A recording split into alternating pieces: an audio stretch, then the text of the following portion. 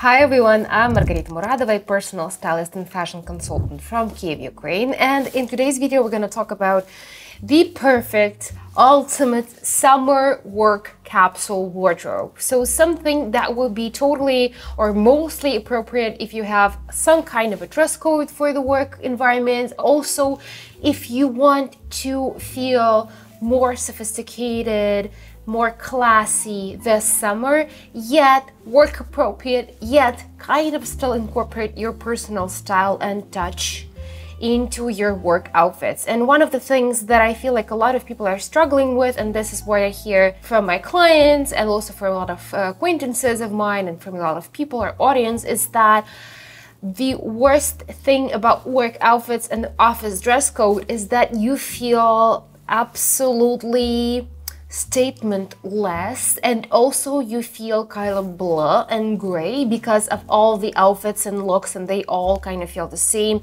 And then you can always scale it back in terms of colors, textures, maybe some specific silhouettes that don't work for you or you don't feel comfortable with or do not work with your work office environment. So it's always up to you. This is basically like a vaguely casual approach to an office dress code, and if your office dress code is stricter, always pare it back, always switch colors for darker ones and deeper ones, always take something out that doesn't work for you. So without further ado, let's get into this.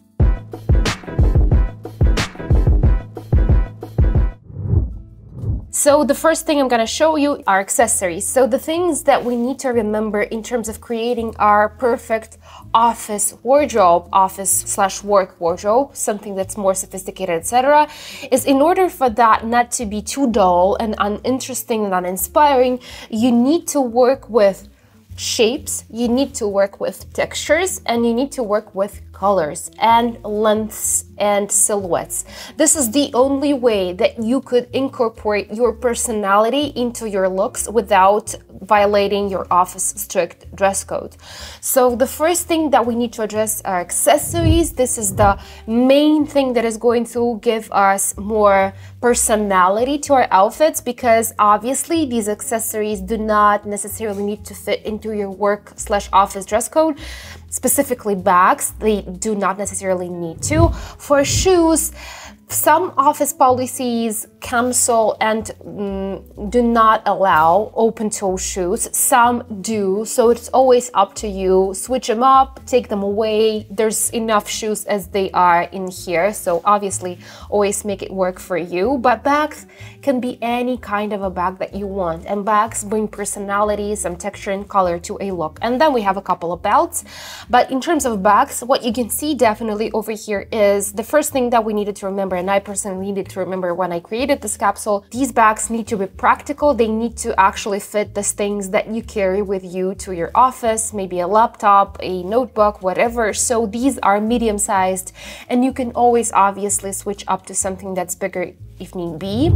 Then we have shoes, and we have different styles of shoes. We have something that's very feminine, we have something that's more sophisticated and classy like loafers, something that's casual and relaxed like a ballet flat, something that's feminine like a Kate white closed-toe shoe, like a kitten heel variation of a summer stiletto, but a kitten heel version. And then we have these open-toe shoes that definitely would not work for everyone, but for some people they will. And if this did not work for you just because the open toe is there, you can always switch them up for a closed toe kind of a mule, or take them away all together. And then we have two simple kind of basic belts, but with a beautiful hardware detail to them. And in terms of bags, what you can definitely see, and I feel like stands out first of all, is their texture and color.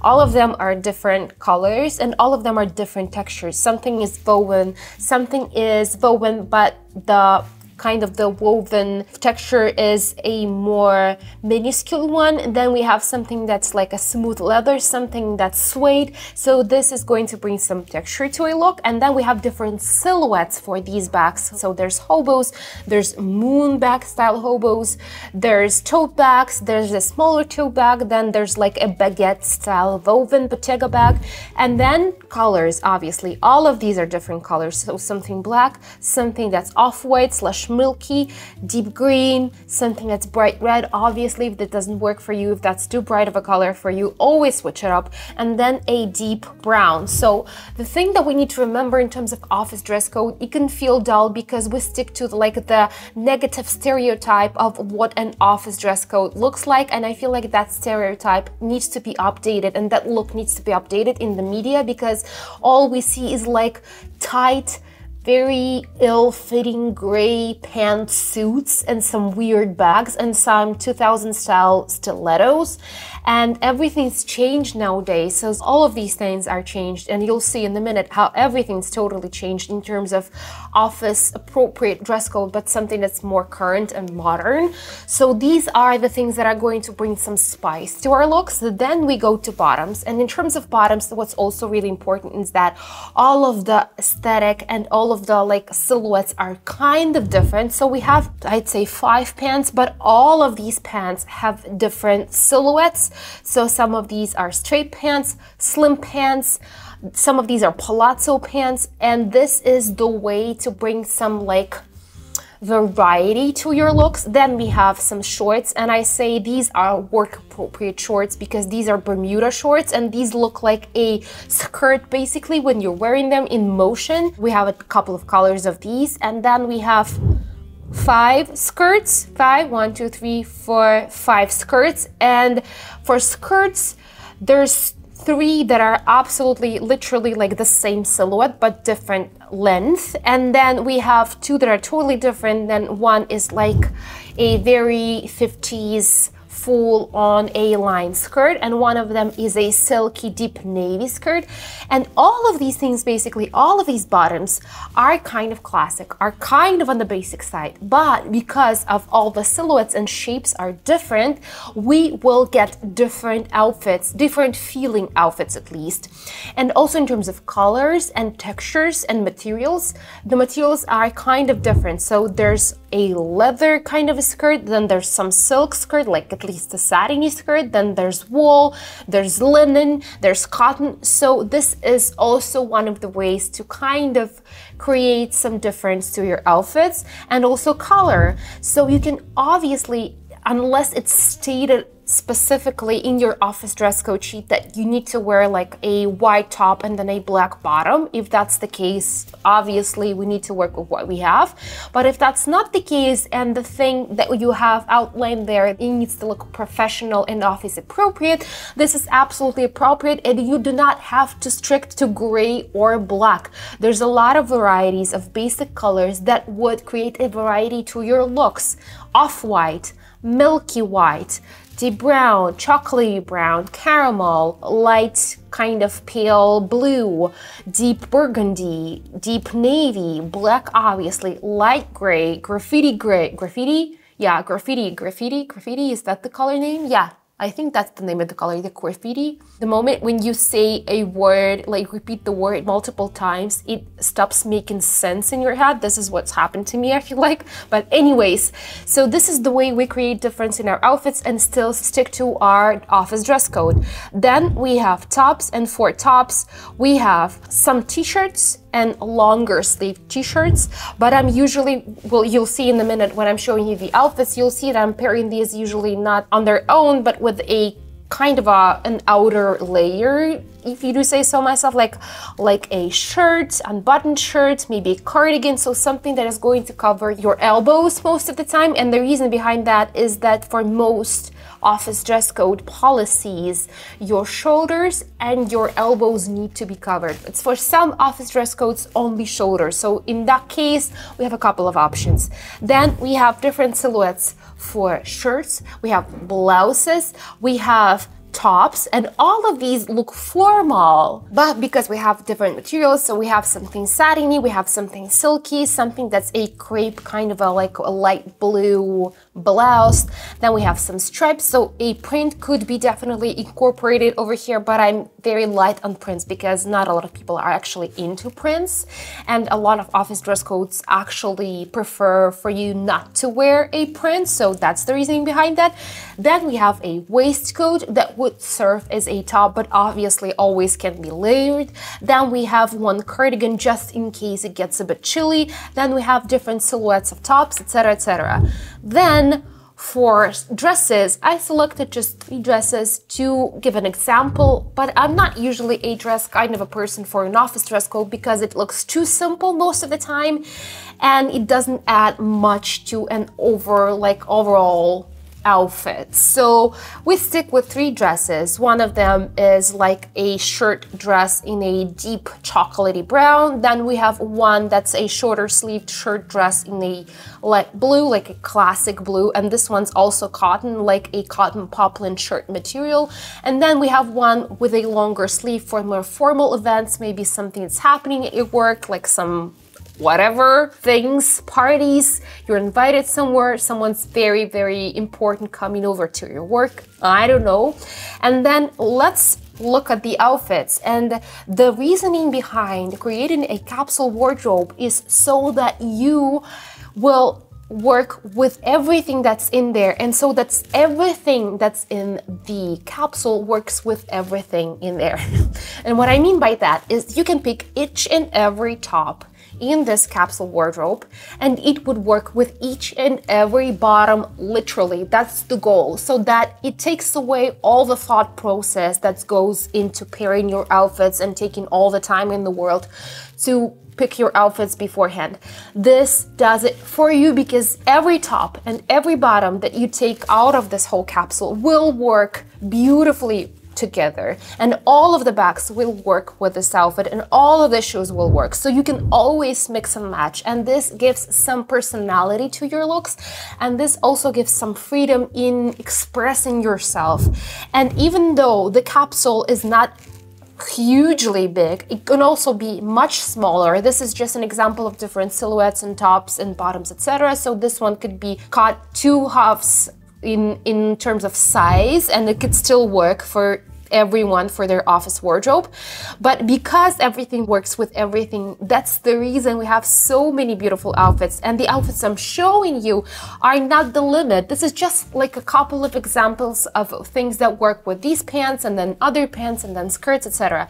And there's so many varieties within these looks, so it's absolutely endless. There's endless possibilities of what you can do with these things. I feel like within these capsule wardrobe limitations, this is the space that would possibly unlock your creativity, because you have a limited amount of things and basically like a strict office dress code or whatever it is. And then within that, you have to work within those frames. And this is something that always kind of, I feel like, inspires people, because when you say I can wear anything, it doesn't actually mean anything. Like, it doesn't actually give you any guideline as to what to wear, as opposed to this case when we see a limitation, a set of rules, and within these rules we can work and kind of thrive. So these are the looks with these burgundy pants. So first of all, we're doing like a layered t-shirt, milky white off-white t-shirt with a green shirt, and then simple ballet flats, and then the bag.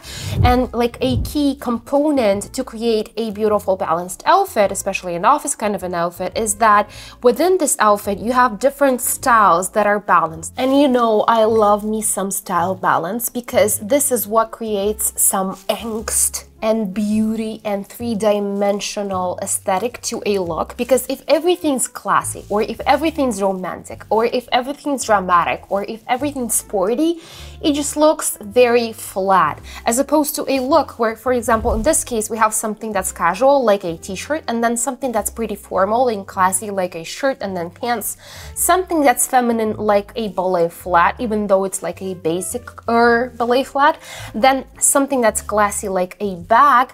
And this is what gives this outfit a beauty. And obviously different colors, and I love this color mix. I love deep green and deep burgundy, and then throw this off-white into the outfit to kind of balance it out. This is one outfit formula. Then we have another outfit option with a light blue blouse and then a brighter bag. You can always switch it for a deeper colored bag or a different kind of a bag, and then a more sophisticated feminine shoe to balance it everything out. And then we have a set, this top and pants are a set, they work beautifully together. Then because these two are very structured, we need something that's very relaxed and like flowy. This is the reasoning behind picking this specific hobo bag, and then a more formal shoe, but with a different texture that's very reflective, that is going to bring some reflection and some different texture to a look, because everything's very matte. So we need something that's not matte to kind of deepen the look. Then other options for these pants, and this is not everything, this is just like a hint of something that could be done with these pants. This is not all the outfit options with these pants and all the other things. So like an all black look, but with these burgundy pants would work amazingly. A statement pant, even though the pant is still very sophisticated and understated.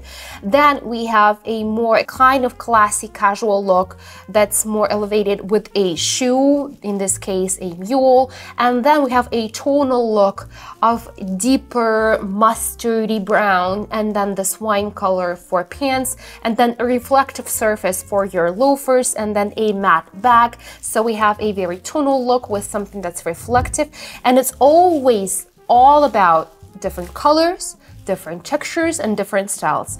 You have these three options in an outfit. If you check all of them, this is the way to go. This is the perfect formula to create an outfit. Then for black pants, and these are on the slimmer side. So the first option, I absolutely love all black outfits. Not every day, but for some occasions, I feel like they look very beautiful.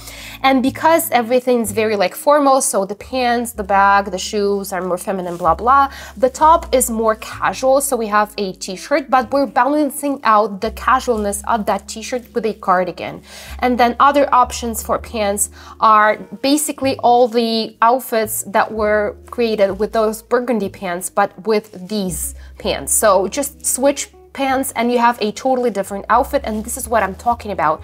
This is basically the essence of a capsule wardrobe. This is the way it has to work.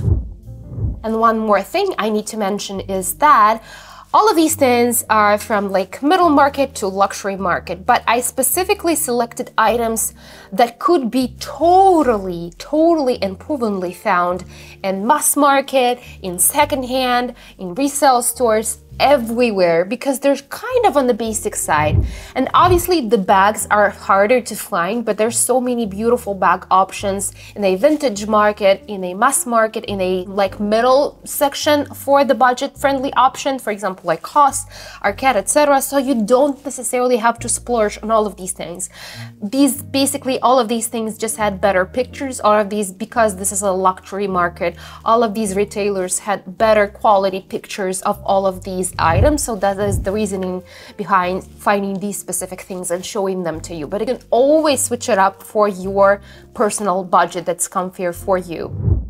Then we have skirt options, and the first one is a lighter gray, and then we pairing this lighter gray skirt with a waistcoat as a top if you're okay with opening your shoulders up. If not, always you can layer it with a shirt of any kind from this capsule. And then we have a hobo bag, but a bag that gives us more texture because of the suede, and then a more sophisticated feminine shoe, and this gives us a balance of styles and textures and colors. Then we have something like a formal skirt and a formal shirt, but then a feminine casual shoe and a pretty casual slash classy bag that would balance each other out. And then we have this same skirt with a shirt with a beautiful textured bag that brings some color to a look, but with a more casual approach to a loafer. But also this loafer is suede, so this also brings us some texture to a look and also some color, obviously. And I love pairing green with beige. This is such a beautiful timeless outfit in color combination. And then for a white linen slash cottony, this could actually be any type of a material skirt. We have the same kind of outfit formula, but just switched a bit up. We have an all white outfit with a suede brown bag to bring some texture and color to a look. We have a pop of bright red to an otherwise pretty basic outfit with a gray blouse. And then we have a casual t-shirt, and then we have classy skirts, classy bag, and feminine shoes. And this is the way we could balance them out. If you cannot wear a t-shirt on its own, you can always wear an unbuttoned, oversized cotton poplin shirt over it. This looks absolutely beautiful, and this is one way to bring some layers to your summer outfits. Then we have a silky satiny skirt. This one's a midi or a maxi. I usually prefer a midi for an office outfit because maxi looks too dramatic for most occasions for an office dress code. And this one is paired with a casual top, in this case a tank top, and then a cardigan just in case it gets chilly, especially in an office environment. There's a lot of air conditioning going on, especially if you live in America. The air conditioning in there and the temperatures and the difference in temperatures outside and inside is absolutely bonkers. Like literally you could be sweating outside and you get into your business space and you're shivering in there, and that's very unhealthy to me. So this is one way to make yourself feel more comfy. And then a texture in the back, and then a suede shoe. And we have a couple of options with this skirt as well, something that's more feminine and something that's more casual. Then we have these beautiful, I feel like 70s inspired flared pants that look beautifully with this waistcoat. Obviously, if you cannot wear a waistcoat on its own, paired with a shirt, a blouse, a t-shirt, a long sleeve, whatever, then a bit of a color combo over here, and I love me some blue and brown color combo. Then we're bringing some kitten heels into this outfit because everything's very like masculine-ish. So this is something that needs to be in there, something more feminine. And then the next outfit is very 70s/60s inspired in terms of a color combo. And then we have a reflective surface for loafers, and then an unstructured bag to bring some softness to a look. And then the last outfit is very classy, beautiful, foolproof, works with everything and for everyone. Then we have our Bermudas, and these Bermudas could be worked differently, and all of these looks are sophisticated, office appropriate, they look elevated, yet they're very comfy, and there's balance of styles, there's balance of colors, and there's balance of shapes in this outfit. There's something feminine, there's something that's masculine, there's something that's reflective, something that's matte, there's different colors and different textures, so everything works. Then we have a brown skirt, and this basically would work with absolutely everything. This is just an example of what it could work with, like some tonal looks, some casual looks, something with a pop of color or without it. Then we have a 50s inspired full-on A-line skirt, and in order to make it less feminine, I'm adding some like masculine options and layering to these skirts in terms of layering a tank top and then a shirt, and then we have loafers that's basically masculine inspired, and then in the middle outfit we have an all black with a pop of white that is going to balance out the look, and the casualness of the t-shirt would work beautifully to balance out the femininity and the formality of the skirt. And then the last outfit is very formal, but then we have ballet flats that are kind of unexpected as opposed to like a loafer or a heel, because otherwise it's very feminine, but a no heel option, especially in the soft leather material in a ballet flat, would balance this look out. And then we have white palazzo pants. Outfit formula is the same, but just different outfit options, and you can see how everything mixes and matches together, and this is the magic of having a capsule wardrobe. And then we have some dresses, and these are the dresses that I selected, and this is how you could style them with a belt over it, if this is a maxi or a midi dress, especially a shirt dress, and then a cardigan if it gets chilly, and then some ballet flats to kind of soften up the look and then give some color and texture with a bag. But also you can unbutton it in the bottom, and then you can add some Bermuda shorts, and you can obviously wear it on its own, no belt, no nothing, a tonal brown look with a white point to it. Then we have a shorter sleeve cotton poplin dress, and these are a couple of ways you can style it, and I know this could be overwhelming, but once you kind of have a look at this whole scenario and these outfits, you can see how everything works with everything. So it's not only not overwhelming, it's very, very easy. You literally could pick and choose things with your eyes closed and everything would work with everything. And then for the more formal black long sleeved dress, these are just 3 options how you can style them, and there's so many more because there's more bags, there's more shoe options, etc. So this is basically the whole summer / transitional work office dress code capsule. I hope this helps in terms of realizing the potential of your wardrobe, the potential of having a limitation to your outfit choices, and the potential of color, texture, and structure and shape of a look, even though the items in this look could still be basic. And yeah, hope you're not sleeping at this point, and if you're not, kudos to you, and I'll see you in the next video. Bye!